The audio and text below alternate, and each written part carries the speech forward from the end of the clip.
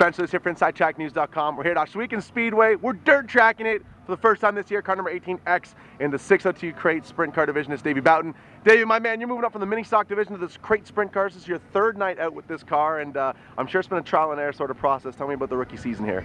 Yeah, it's been pretty good. We went out the first night. We had a lot of problems with it. We were just firing it off for the first time. We didn't get it pushed off and fired, so we loaded up the oil with methanol, had to change that out, missed hot laps, missed the heat race, but got out for the feature, turned 15 laps, didn't flip it, and came back with all 4 tires on it, so I was happy with that. Now I know that when you were sort of putting this all together, you were just kind of guessing how it was going to go, because I mean this division there's not anything to compare it to, and you've never been in a sprint car before, so when you came out for your initial hot lap session, is it anything like you'd expected it to be, or is it something totally different? I'll be 100% honest, man. I was scared, scared for the first few laps, but then once I started to trust the right rear tire and learn that the car's gonna drive around the corner with your foot on the gas, it was all right. But it was that initial getting over the instinct of wanting to lift and drive it like a normal car. You have to stand on it and just drive her through the turn. Now we'll look back at the mini stock division here. The mini stock pits, they're not really filling up yet, but what was once almost an exclusively Ford Mustang division, thanks to you, is now the Dodge Neons are sort of starting to take over. When you look back at the old mini stock division and you see how these Neons are sort of matching up against the Mustangs, is it possible these are going to be really the car of the future for this class here at the Big O? In my opinion, they should be the car of the future. Front wheel drives are readily available.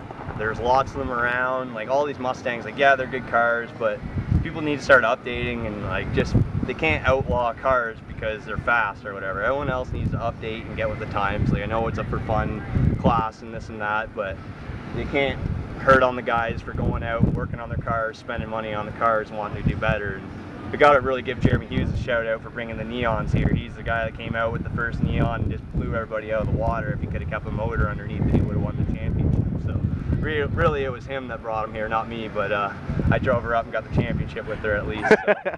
Now, the only knock on the Neons, pavement and asphalt, pavement and dirt together, is that they can't really take a beating as well as some of these other cars. Have you found that maybe people do have a point that the Neons are a little more brittle than a Mustang or a 240? Oh, they definitely are. Like with the trailing arms in the rear, like toothpicks and everything else, you need to change hubs and stuff on it like that. But as long as you keep up on the maintenance, you won't have a problem with it. You won't be losing wheels or breaking anything in the rear end. Everything's fine. So.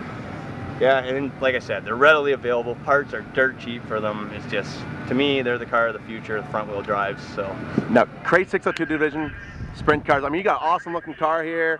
Picked it up for I mean, I know this is budget racing, but the car looks really good. The schedule's starting to pick up here through the back half of the season. You got a little bit of a late start, so you're not in the championship hunt. What's the goal for 2014 for this number 18X team? The goal for the car this year, we just want to keep it in one piece. I'm planning on only running 6 races this year, so I still have rookie status next year.